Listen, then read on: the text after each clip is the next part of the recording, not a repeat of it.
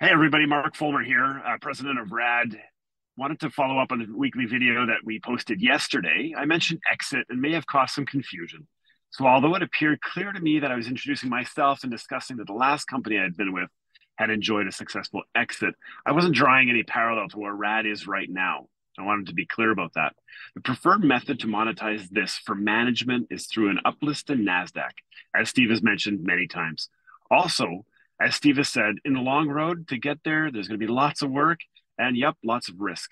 My statement of exit was just saying that in the last work, with the last job that I had done, we were able to accomplish this with an exit that our founder had hoped for. So now I'm here trying to execute the same for this venture. So that's the parallel that I was trying to draw. There will be ups and there are going to be downs, and there are no guarantees, but we're going to do the work to try to get there. You can bet on that.